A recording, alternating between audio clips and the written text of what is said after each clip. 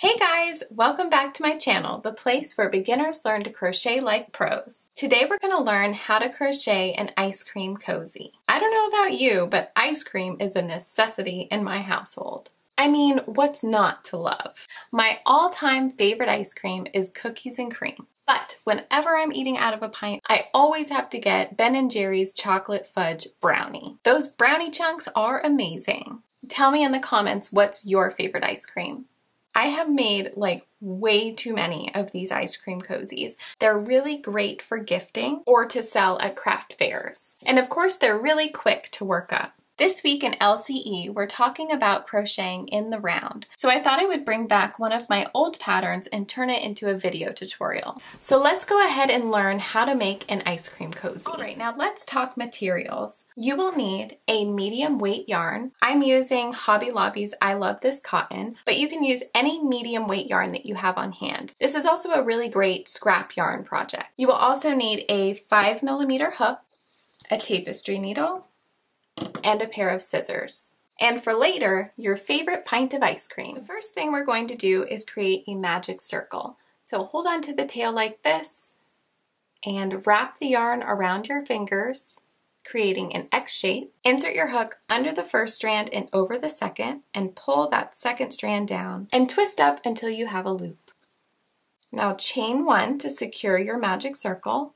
And you'll be placing all your stitches for round one inside this circle. If you need a slower demonstration, I will link my magic circle tutorial in the description box. Now go ahead and put 6 single crochet in the magic circle.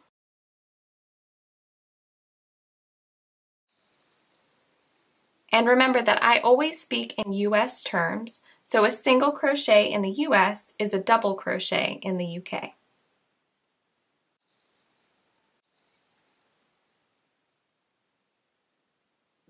Now close your magic circle by pulling on the tail, reinsert your hook, and slip stitch to the first single crochet of the round.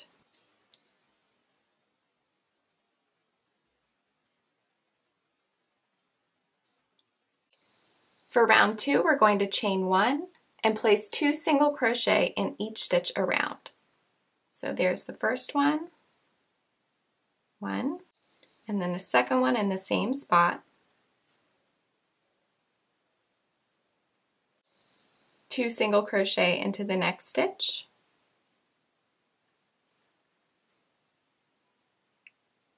and each stitch around.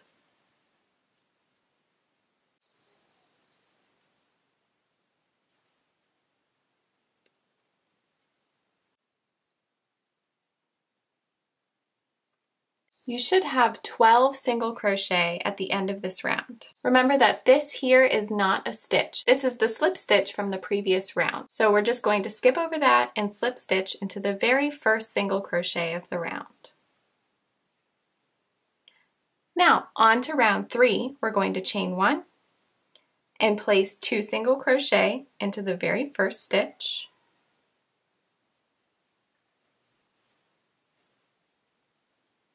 And then 1 single crochet into the next. 2 single crochet,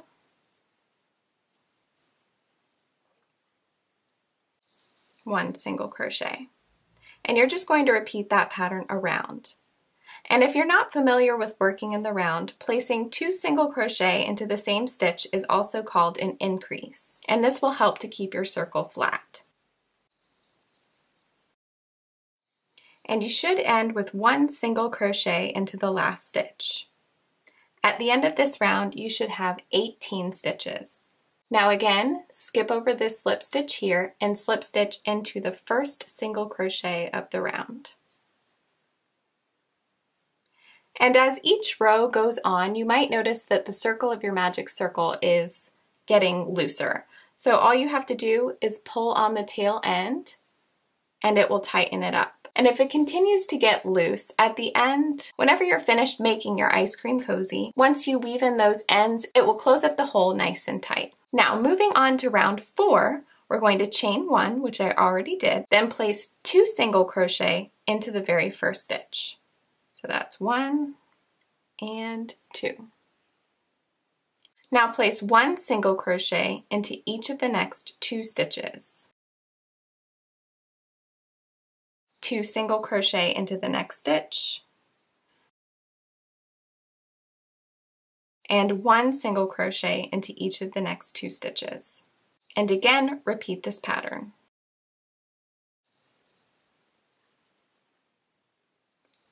And you should end your round with 1 single crochet into the last 2 stitches. Now slip stitch to that first stitch. And for rounds 5 through 7, we're just going to repeat that same sort of pattern. For round 5, you're going to chain 1, place 2 single crochet into the first stitch, then 1 single crochet into each of the next 3 stitches. Then repeat that around. You will have 30 stitches at the end of round 5.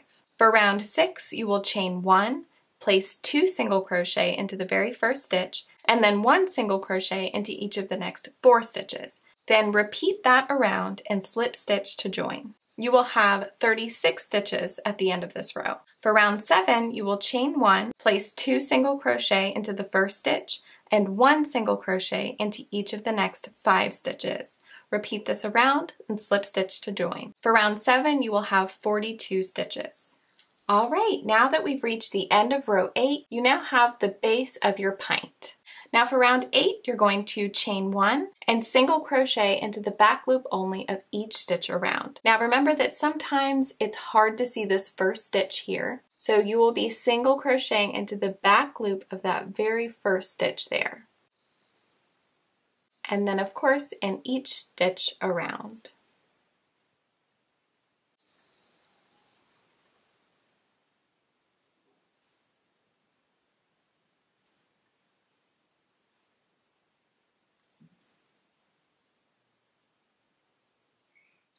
Now at the end of row 8, we're going to slip stitch into that first single crochet of the round, and we're officially working on the sides of our ice cream cozy.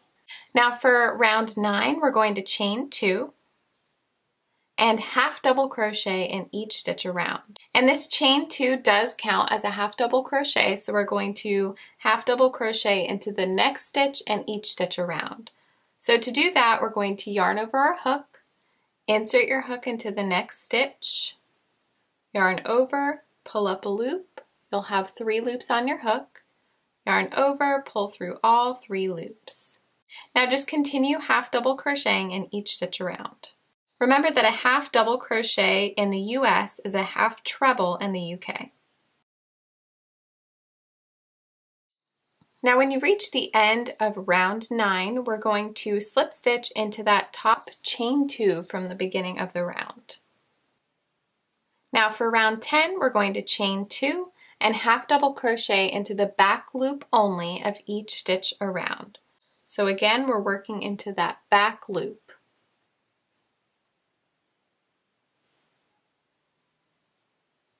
Now go ahead and slip stitch to that top chain 2. Now for round 11, we're just going to repeat round 10. So again, we're just half double crocheting into the back loop only of each stitch around.